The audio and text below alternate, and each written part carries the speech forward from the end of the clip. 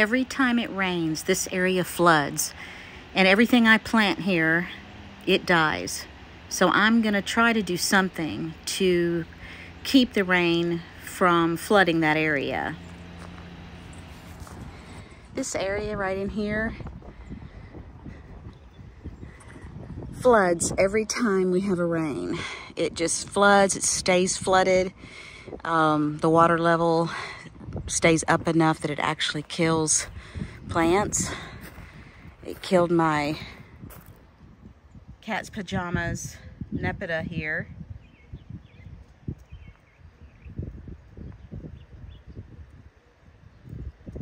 There's another one that's looking pretty sad because it's yellowing because it has too much water.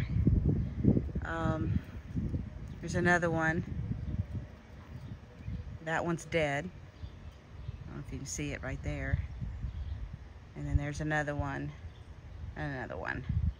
It also killed my lavender, which is underneath this. You can't really see it, but the water just got up over it. So I decided that I'm going to make a drain. Now, I don't know that this will work, but we're gonna try it. So I took my handy dandy post hole digger and did it all by hand. And I dug a big area out, and then I got down in there and dug a smaller hole even deeper.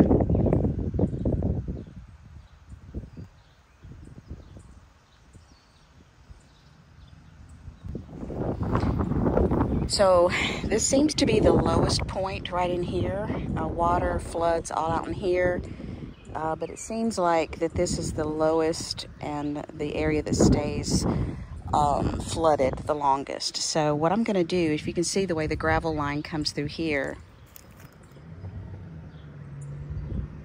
I'm just going to fill this up with some small gravel and then maybe some larger gravel on top of the small gravel. Fill that smaller, deeper hole with small gravel. And then maybe put some larger rocks and then fill it back up with this fine stuff. This is really small gravel here on top. And we'll see the next time it rains if it works. I don't have any drain lines running to it. I don't think it's necessary. It's all surface runoff. So we'll see what happens. We have a gutter on the greenhouse, and it comes down here, and I have it buried under the ground here, and it comes out right here. So this whole area starts flooding, so it goes down in here, floods that, it comes down here, and floods all this. You know, that's not a big roof, so I don't know why it's tons of rain, but sometimes we will get multiple inches flash flooding type rain in a very short period of time. So as you can see, standing water over any length of time is detrimental to many plants. This beautiful Brunnera is not so beautiful anymore. It's just succumbed to rot or something because it's just underwater.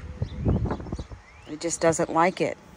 I've mentioned that in other videos that the Brunnera just does not apparently like to get wet. It rots easily, but this Fall in Love Sweetly anemone doesn't seem to care.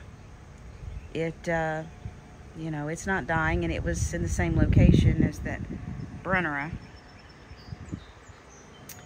So anyway, we're going to see if my method works. This is all new construction.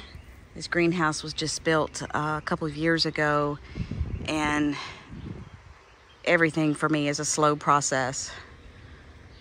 So I don't move very quickly. I do everything by hand and have a very limited budget. So here's my little seedlings and my moringa trees.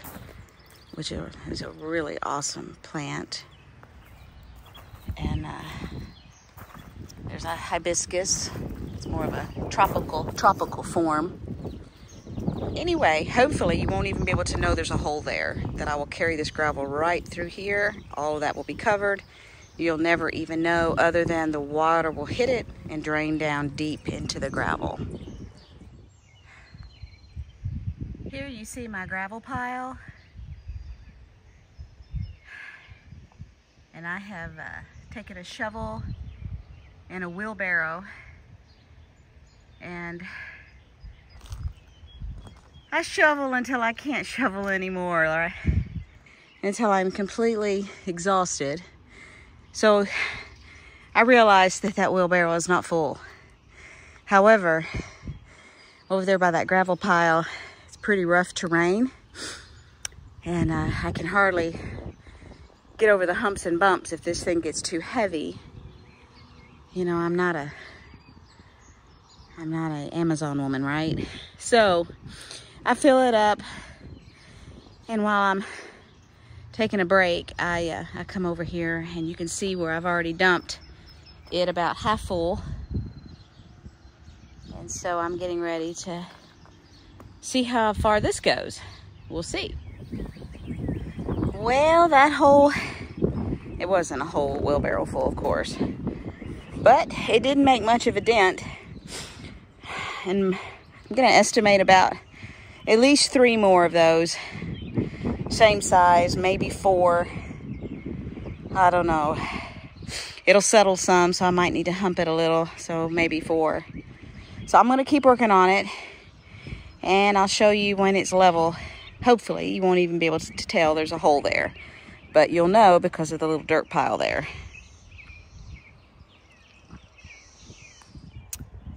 Well, here's the finished product. You can see the white gravel. That's the fresh gravel.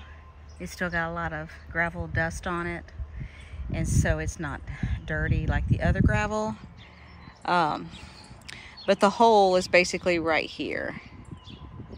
I made a little channel, just about 1 foot long, just to kind of make sure that the water comes from here, this way and this way, gets in that channel, and hopefully will go down into my drain.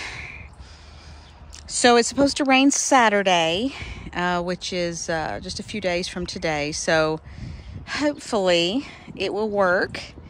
I've raised this area up a little bit, as you can see my dirt pile there. This is all the dirt that I got from the hole. I need to blend it with this other dirt here, and probably need to mix. It's pretty much 100% clay. It's hard as a brick. When I got it out, it was just a mushy, mucky mess. But now if you step on it, it's just hard, and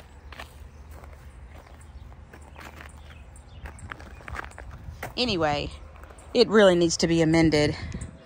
So probably just maybe use my tiller, mix in some compost with it, and just go over it and over it and over it, and hopefully that'll kind of soften up the hard clay, and then I'll just rake it and kind of blend it so it has a nice slope.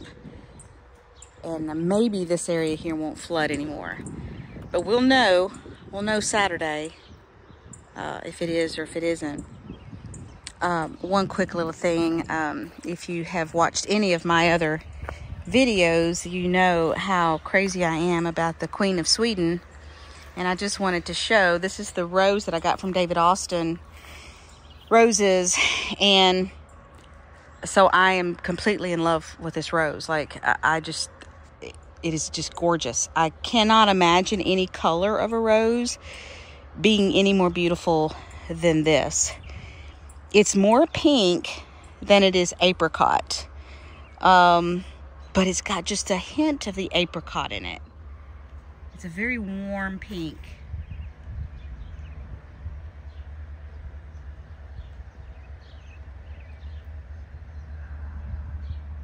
And they shipped it to me. It was bare root, and they had literally pruned it down to where it was just sticks, about 5 or 6, just, I don't know, they were about 4 to 5 inches long, completely dormant. I put it in the ground probably in, it was late March, I believe, and it just sat there because we had some cold snaps, and it just sat there and sat there. And then when it started warming up, it started growing, producing these buds and these absolutely darling little flowers. You know, and it's just a new planting, it's just a baby, so I really honestly don't expect it to put on a major show. The roses do have a scent, but I had to pretty much get right on it to be able to smell them. So my hope is that, you know, it's going to get about 4 feet tall and about 3 foot wide. So it's going to be more tall than it is wide. And my hope is that it'll just kind of come up and fill this little area in here and be a lovely backdrop for this little garden bed here, little flower bed beside my greenhouse. But anyway, that wasn't the point of the video, but I can't stop looking at that Queen of Sweden rose. The bubblegum petunias, supertunias, they are just out of control. And I mean that in the best of ways. There are 3 plants in this urn, and this is a pretty good size urn. It's pretty huge. The 3 plants have just really taken over. You can't hardly even see the urn in this one. So they did exactly what I wanted them to do. I mean, what a pretty display that didn't cost me very much money at all, and it'll last all season. The ones that I planted in the ground, the bubblegum supertunias that I planted in the ground, and then I also have the snowdrift, they got just hammered with the storm that came through and broke all of our trees. And I am shocked at how quickly they have recovered. They were pretty much just sprawled out flat after that wind and heavy rain. And I want you to notice how they have perked up. Of course, I was pretty devastated after the storm. I didn't take a video of how ugly everything looked. But if you'd seen it before, just trust me when I say they have amazed me how quickly they have perked up. But I think in another month, there may not even be a gap between them. It should be just pink, white, pink, white, pink. Anyway, I'll give you a follow-up video and let you know how this drain works. Because, you know, all I had was just one of these hand post hole diggers. One of these jobbies right here. And I had to pull the gravel away with the rake and this hoe. I kind of pulled it away, exposing most of the dirt. There was still a little bit of gravel. Fortunately, it was the little bitty gravel, not the big stuff. And then I took a shovel first, and I kind of dug a perimeter and dug down as far as I could with a shovel. It's hard once you get so deep to dig with a shovel. You can't really get enough motion in there. And then I started with this post hole digger, and I just kept digging, and I didn't do it all in one day. I dug until I was completely exhausted. I would go do something else. I would come back, and then the next day I continued to dig. I did measure it, and the hole was 36 inches deep. And I did it in 2 stages. The first half of the hole at the top was about 2.5 feet in diameter. And then the second half, so 18 inches, and then the other 18 inches beneath it, I only made it about 10 inches in diameter, mainly because I got tired of digging, and I just narrowed it down and made it a smaller hole. But it was a 36 inch deep hole, so 3 foot deep. I didn't want to have to remove all this rock and dig it deeper, so I thought maybe 3 feet will do. it was getting to the point where it was getting hard. I was leaning over down into the hole to dig it, so it was getting a little bit difficult. Probably what I would do is I would go one step over, probably about 2.5 to 3 feet over, and dig me another hole, maybe, and just make a second hole instead of trying to dig one deeper. I might actually dig it closer to me. But anyway, we'll see what it does. I'll let you know, and hopefully it'll work, because everything I plant in this area back here floods out and ends up dying. So I sure hope it works.